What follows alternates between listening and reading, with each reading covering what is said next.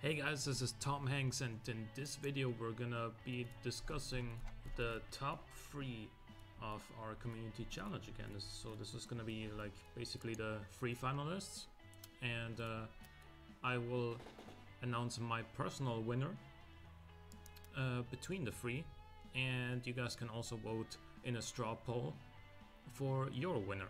And then at the end we're gonna have a wrap up, and I'll announce the either mutual or, you know, I guess what happens if you guys choose a different car. Well, then that takes priority over my opinion, because it's a community challenge and I'm the host, and you know, I'm doing this for you guys. So the first one is gonna be the PKW Crore, which is by Sergeant Snoopy. It has a 7.5 liter V12, 776 horsepower, and it uses the Murcielago body. Now, aesthetically, as I said in the stream, if you didn't watch the shootouts, you can of course go back and watch those. It's a very clean looking supercar.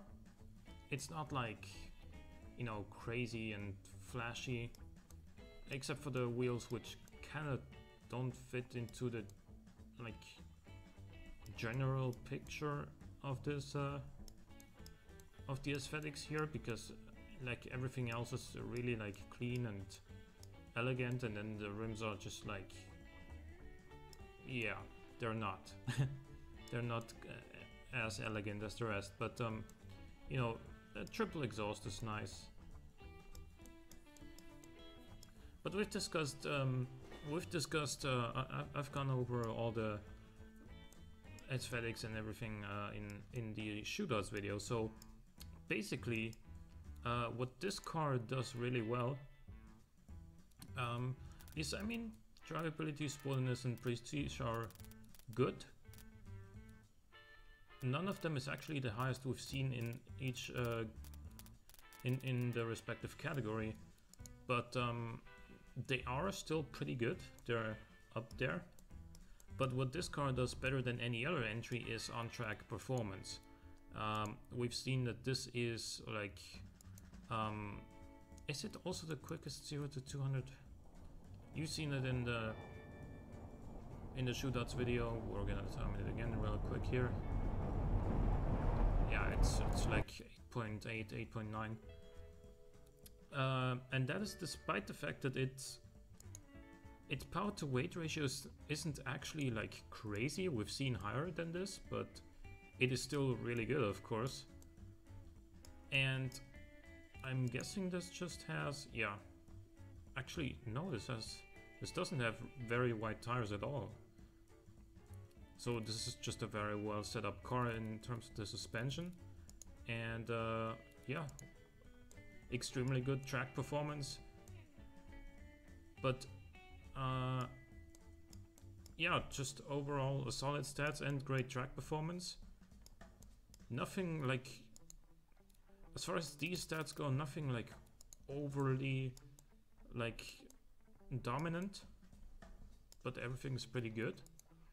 And then the next one of the 3 finalists is going to be the Comet, made by Vinny Scarletto.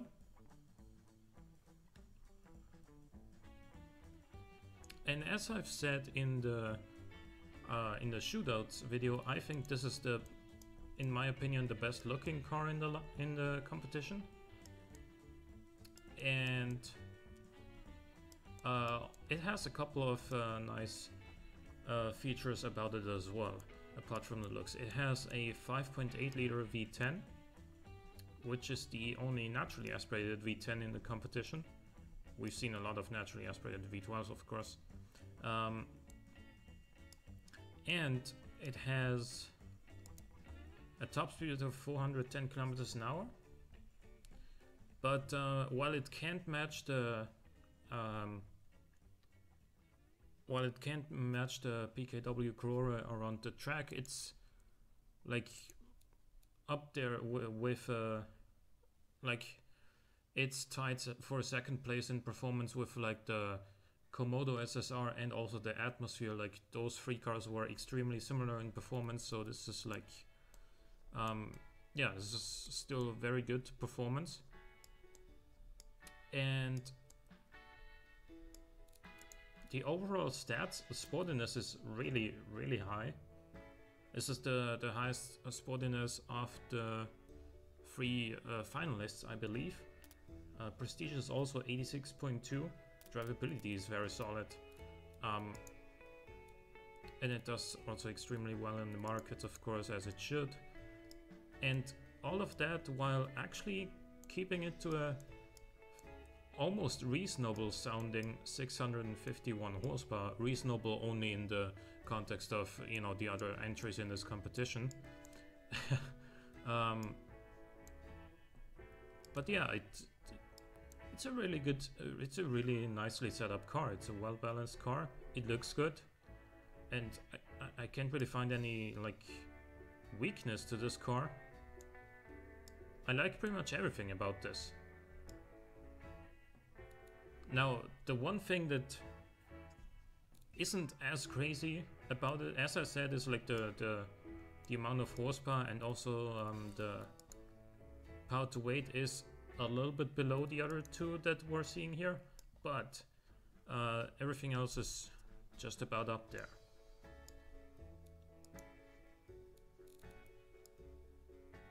And our final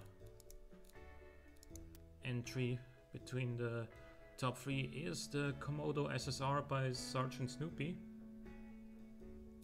Now this one has the most power, 938 horsepower, and yeah, it is also the heaviest entry by far though, so 1660 kilograms is actually kind of pushing it for a 90 supercar. It is kind of counteracted by the 938 horsepower, but what I don't like about this engine is that it's so peaky. It's a 7.5 liter V12. Surely you get like 900 plus horsepower, but you only get like only at 6,000 RPM is when this really starts going. And with a massive V12 like this, you really want that power earlier than that. As I demonstrated with my reference car in the shootout video, this one, like this car, the Komodo, makes 700 Newton meters at 40 or 4,900 RPM basically, whereas my reference car also had a 7.5 liter V12 and it made the same torque at 2,400 RPM. So down there, where there's like basically nothing from this engine. And sure, it makes more around the top range, but this costs it off the line and also out of slow corners, which is why it isn't as crazy in terms of performance as you may think. This has actually a slight disadvantage in power to weight compared to the PKW Crora, and it's also the slowest of the three cars in the finals from 0 to 100. And this comes down to the torque curve and the weight of the car.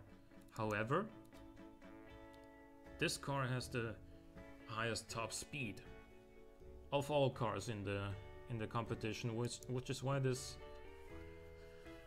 why it makes this decision so hard. I mean, we're in 97. The fastest car in the real world up until that point was the McLaren F1, which did like 391 kilometers an hour. So this would be 66 kilometers an hour faster than an F1. Imagine how crazy that would be in real life. Like basically cars today, like the top-notch like Bugatti and Koenigsegg are around this top speed today. And yeah, this is like 20 years earlier. So that does count for something. However, I think that the other stats, actually sportiness is higher than in the Comet. I'm sorry for that mistake, but prestige is so low, 80.9. We've seen a car with like 95 in the competition, and the other two in the finals had 85 and 86. and something like that. So the Prestige is definitely suffering, despite the fact that this has the biggest engine I allowed, 7.5 liter V12, and it also has the highest top speed, and that it does by quite a big margin. What was the interior like? Okay, yeah, sport and then luxury. So this car has one big strength. It's its top speed and the raw power output. Other than that, though, I don't think this has too much going for it. Sure, the top speed is like it's ultra crazy for 1997. It's crazy for today's standards, but then again, it's just a game. So in 2018, you can make cars that go faster than this. You can also make cars in 1997 that go faster than this in the game. Sure, with this body anyway. Another thing that I don't really like about this car is that it, like the front looks a little bit too modern with the sort of LED-esque headlights. That really wasn't a thing in 1997. However, I mean, it looks decent. I like the sort of antennas used for wipers and stuff. But overall, like, the one thing that, and I keep coming back to this, the one thing that this has over the other two is the top speed, but pretty much nothing else. Like the horsepower doesn't actually translate to a faster 0 to 200 kilometers an hour time because of the torque curve.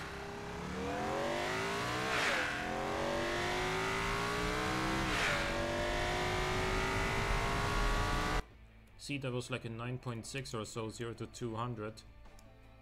Whereas the Crura was like 8.8. And it had like 160 horsepower less. So yeah.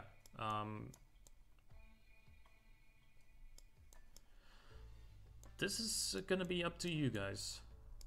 This decision. I'm gonna put the straw poll link into the description below.